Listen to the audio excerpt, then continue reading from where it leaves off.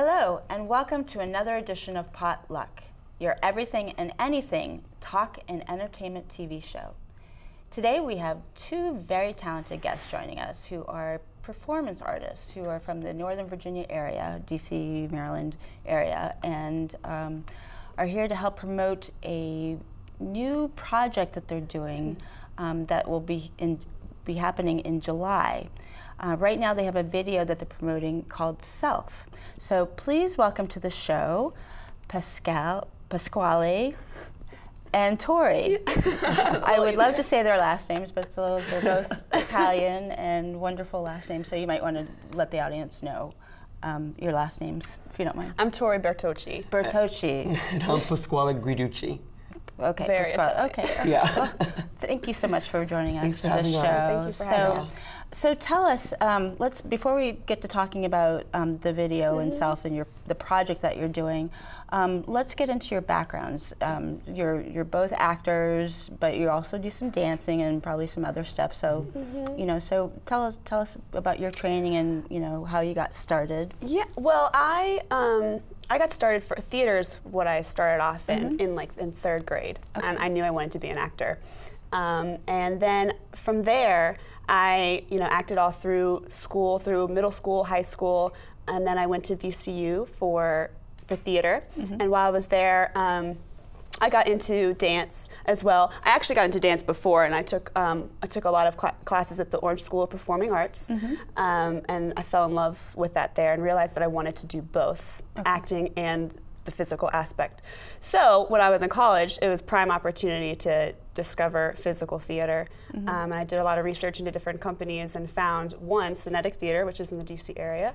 I was fascinated by I just watched YouTube videos at first, and then when I actually saw a show, I was like, that's what I want to do. Where do they have shows? They have in Crystal City. In the underground, we have the Cinetic Theater there, performing on the main stage, and they do all kinds of shows. They do a lot of Shakespeare. We're really famous for the no speaking with our Shakespeare shows. It's really cool. It's like watching a movie. Oh, wow. Like a silent movie? Yeah, exactly. Yeah. It's really, really great. And so when I saw that, I was like, that's what I want to do. Came up here and auditioned. And was lucky enough to get in, blessed enough to be a part of the company. Wow. I work with them, and so does Pasquale, and that's how we met. Okay. Yeah. So tell us about your background. So, like Tori, I also started performing at a very young age. I think I still have the video of me in kindergarten singing Twinkle Twinkle Little Star on stage. Always a fun one to break out. Performed all through elementary school, middle school, high school, always was dance captain, even I had no primer dance training. Sure. And then I went to, I'm from Jersey, and I moved to DC to go to American University.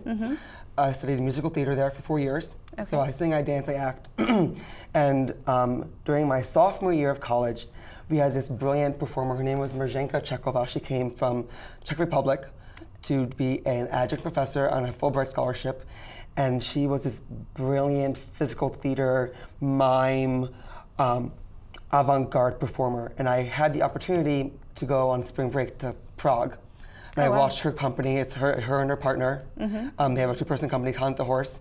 And she performed her 3-hour production, only them two, and I was mesmerized. Wow. And that changed my life in terms of what I view theater as, because at that point in my life, it was so focused on theaters, musicals, and blah, blah, blah, blah, and show tunes. Right. And it was, and that's what I did primarily and only. And that opened up my world to a whole new level of performing. And I really started to just delve into what the world could become for me. And then that summer, I actually auditioned for physical, for Cinetic as well, and got in with Tori. So I've been with them we've been together for almost 3 years now. 3 years. Okay. Yeah. So do you have any projects going on in the next month or so? Before you start your own project with them right now? Not with Cinetic. I'm a teaching artist with them. And so I'll actually be taking on the role of director with their spring camp and then their summer camps for a couple sessions. So that's a lot of fun. And then I also work with Deviated Theater, which is another local company in the DC area. And we are working on our new show, Creature. So that's something that I'm working on, and we're going to be taking that up to New York, which is really exciting. Oh, great. What is that about? What is Creature?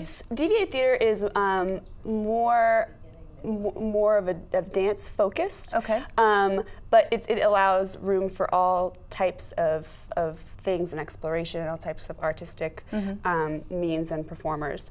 And the show is based in an apocalyptic era, and there are these different types of creatures, and it's like their story and like what the world could look like if we don't take care of it. Oh, that sounds great. Yeah. Sounds really put some awareness out there. Yes, it puts awareness out there, and it is very epic. Wow, very cool. Okay, so now let's talk about self. How did you guys decide, or what made you guys think about doing that?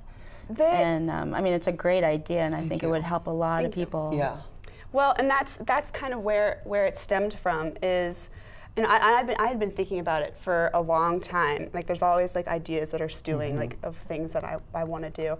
And I was sitting one day and I was teaching a class, and immediately after class I called him right away because I was watching these students, younger teenagers, working.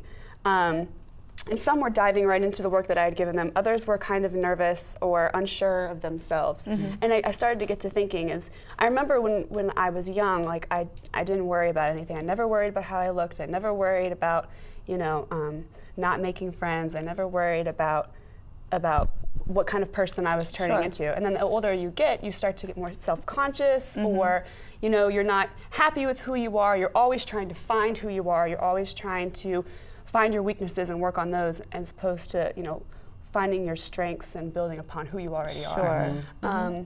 And so that inspired me to want to build a project on it, and to show people that yes, all these things happen to you, but who you are is beautiful, and you should embrace that. And you should love that, because as long as you have love for yourself, you will be okay. You know, other people come and go, and it's important to have friends and to have like relationships and to have people to help pick you up.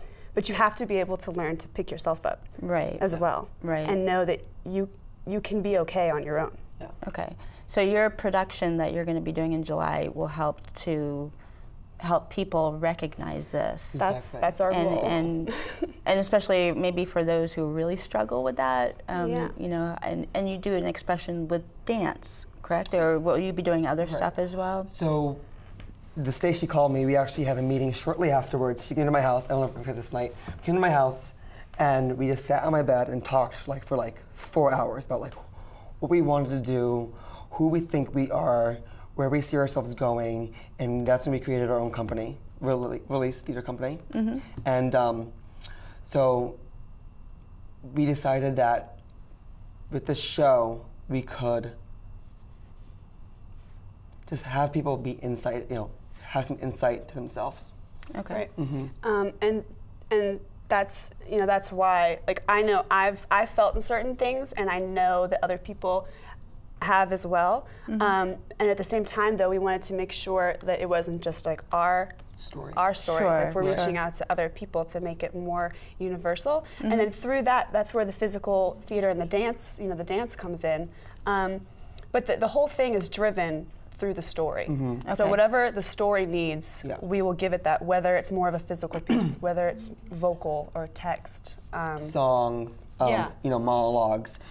You know, whatever we the story we don't needs. Focus only on like nonverbal. There's more to just like physical theater than just like not talking and dancing. Okay. It's a combination of many different factors of performance art.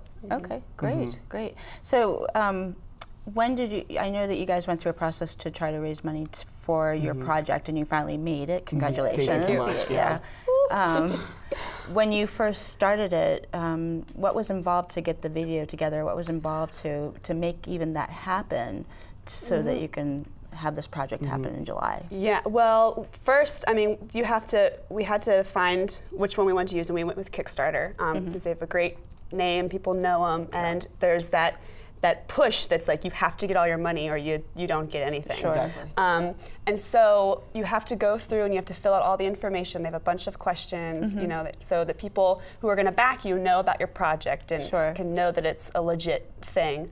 And then as far as the video, what they said is, you know, you want it to be simple and not too much, but you really want it to get across the point of what you're doing. Right. And so for that, we are lucky enough to have another local DC performing artist, Dallas Tolentino, help us with the video. He helped shoot he shot all of it and then edited it together. And I mean, and all I could do is sit there and be like, this would be cool, but he was the one who, you know, made it happen. Right. He put the music in and everything to it, and it really turned out to be like more than I ever imagined. Right, so without him, I don't know where we would have been. Yeah. Right, right. Okay. We also included some personal like rehearsal footage. So we try to record everything we do in rehearsal. Yeah. Just so we can like, I think you learn best by seeing things. Sure. So if you know, and sometimes you don't even know what you do in a rehearsal process. It's so just on the whim.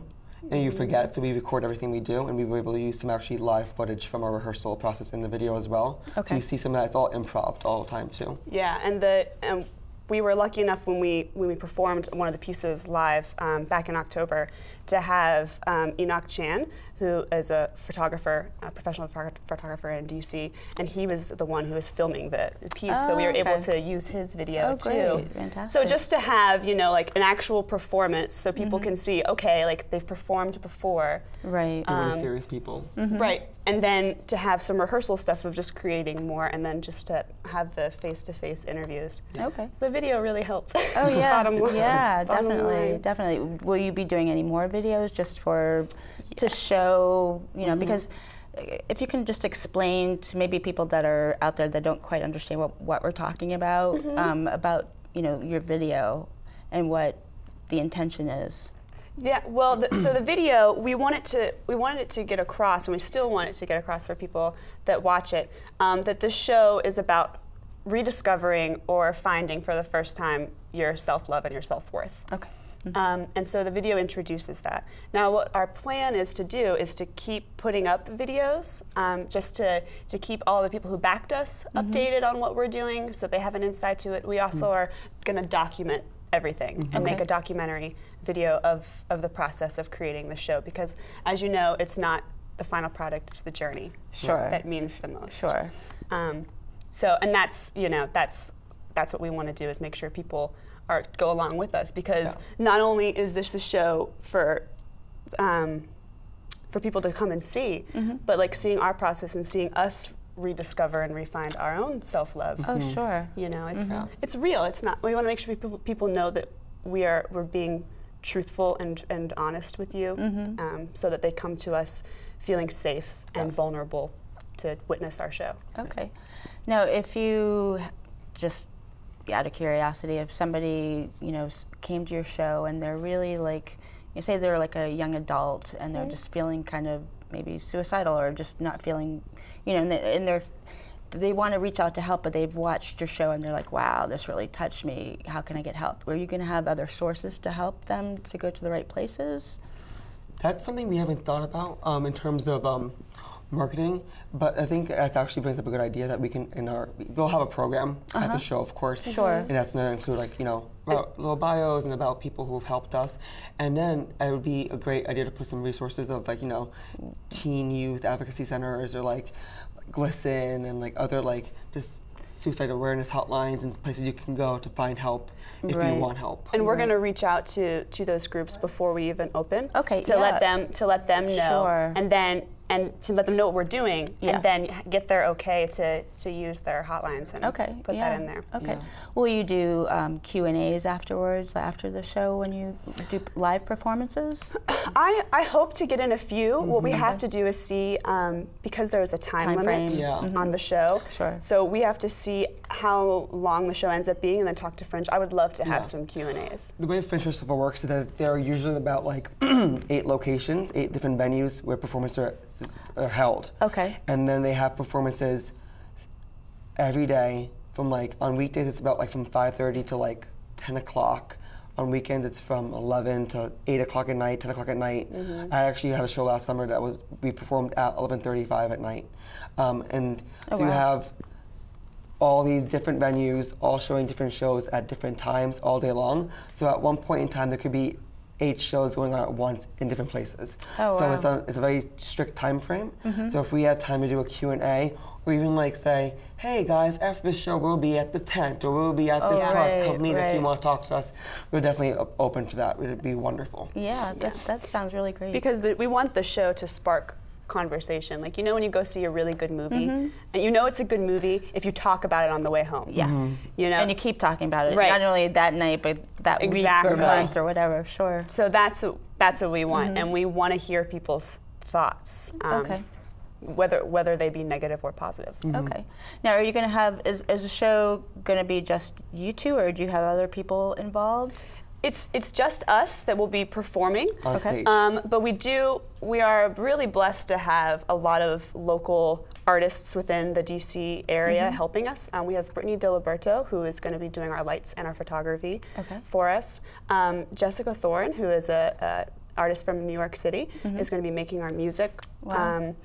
And she, along with my sister, actually, who is an opera singer down in Richmond, will be doing some vocals. They both have absolutely beautiful voices. And then we have Dallas Tolentino, who's doing all of our filming and marketing and our cinematographer. And then we have TJ Richer, who's doing our stage managing. Okay, great. Which we would be lost without a stage manager. And another thing too is our show, while it is mostly like us having these creations and this involvement, if you go on our Facebook page, you can find links to a survey. It's anonymous, and people can share their own stories, which we can pull from and include that in our own show to help make the, a more encompassing production. Yeah, definitely. Well, that sounds really exciting. So it's really a worldwide collaboration. Right. Yeah, it's not if only you think us. about it. Yeah. Right. We'll be the ones on stage, but we couldn't do it without everybody else. Right. So the people that you've already pulled in so far, have you gotten a lot of good feedback? I believe so. I think everyone, we performed actually this past fall. We had a small piece called Release. Forgiveness. Sorry, Forgiveness. And it was that was the first piece we made as our own company. We performed it a few times, and everyone who's seen it has loved it. Very touched, very emotional. And so that 5-minute piece will be part of the grand show self. Sure. Okay. And from seeing that, people have really got a big interest in the show already, and everyone seems to want to see more. Right. Well, that's very exciting. Very exciting. So, what have been some of the challenges, other than the money stuff? I'm sure trying to get enough to even start the production. But what other challenges have you had to face? So far, I mean, the biggest thing is, making sure you have a proper space to rehearse, because that also costs money. I mean, a lot of the stuff comes down to is the financial needs of it. Sure. But we've remedied it to where I've pushed things aside in my house so that we can use the basement as a rehearsal space. Go outside in the park sometimes. Go outside. Yeah. Well, it's just the two of you too. Exactly. So It's a little single. And so the fact that it's the two of us, we're very able to kind of work around. Scheduling can be hard because we both have different jobs and do so many other things. But we always we make sure that we find time. This is precedence. The thing with us too is that even though we don't have always the most time, scheduling wise, when we are together, we work so quickly and we're so in sync. Right. We've always been very in sync in terms of movement and ideas that we get a lot of stuff done within 3 hours. We have a whole piece already done. Oh, wow. And I always like to tell this story about how in sync we are. I realized that when I choreograph things, I was just about to ask, who does the choreograph? We both do. It's a work. Okay. It's definitely we come together. With ideas and hey, I had this idea, and here's what I'm thinking. Let's try this. Let's do this. And then we add on. Okay. But when I'm doing it, I realize I only tell him half of what's in my head. And so I'm like, okay, so we're gonna start here, and then the rest of it I just say. I don't tell him. So we'll be doing a lift, and he'll pick me up, and then all of a sudden I'll just drop my body, and he's never dropped me. So it's he always knows, okay, she's gonna do something crazy. I'm just gonna be prepared and not let her fall. Right. So that's a good partner. Yeah. Okay. Yeah. You can rely on him. Very cool. Very much. Yeah. Very cool. So, tell us about your Facebook page, and I know you have a website that's in the process, and if you can let us know what that website is going to be once it's out, where people can keep their eyes open. Yeah, so right now, we have a Facebook page. It's facebook.com/Release Physical Theater Company. Okay. And on that, you can find all the updates. We'll be sure to be posting the videos I was talking about earlier, just of our progress and how the show is going. And so that just keeps everybody up to date on what we're doing. Okay. And then we are working on a website, and eventually it'll, I like it to be www.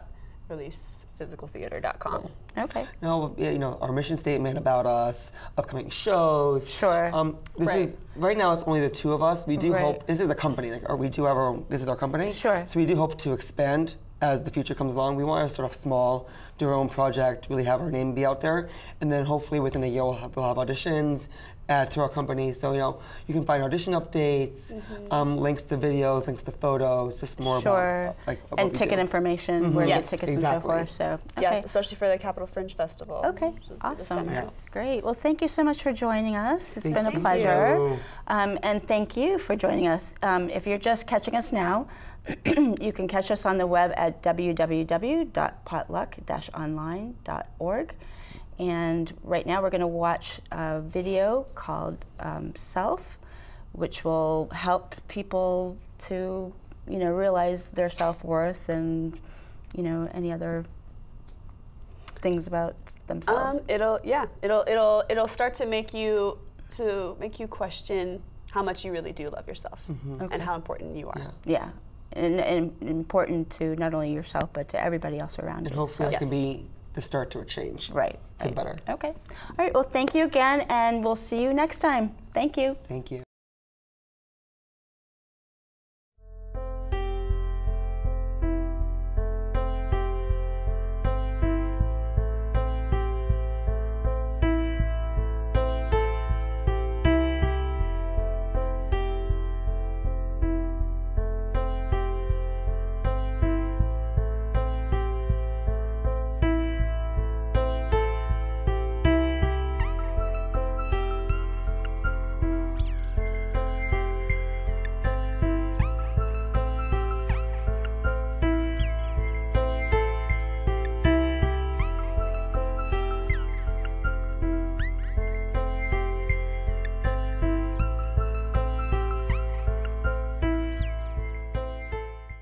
Self is an ongoing project, something that is in the very beginnings of being created, but it takes place, you know, within every human being. When you're a kid, you don't really think about, you know, too much about judging yourself. You just kind of go out, you play, you have fun, you know who you love, you know who you may not like so much, but then there comes a point in your life, and it's different for every person, depending on the people around you, depending on what life experiences you have, but there comes a point when I think almost everybody starts to judge themselves, or doesn't look at themselves the same way, or they're not good enough. And so that inspired me to start a project to see how you can love yourself. I came up here to work with a theater company, and along that journey I met a very dear friend, and we decided that we wanted to make our own company, Release, so that we could get all of our ideas that get stuck up in our head and put them out into the universe and see if anybody can connect to them or feels to them. And I'm in love with physical theater. It's really great.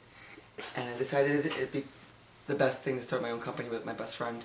And so we are just really working and trying to make a new art style in the city. The biggest thing I think is once we get all of our stories together and we get all of our research and begin writing this and, you know, trying to make drafts, the hardest part probably for me will be figuring out what needs to stay and what needs to go.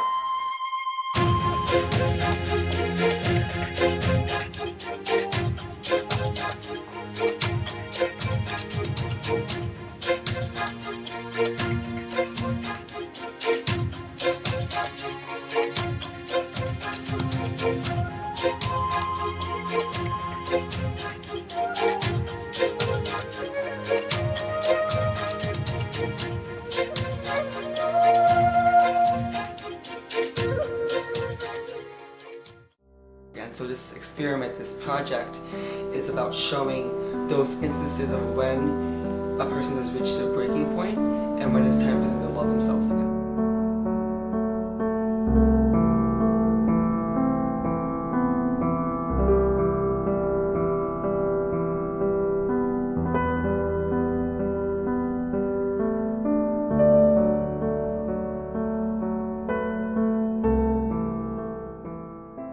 And an artist can change the world in a non-violent way.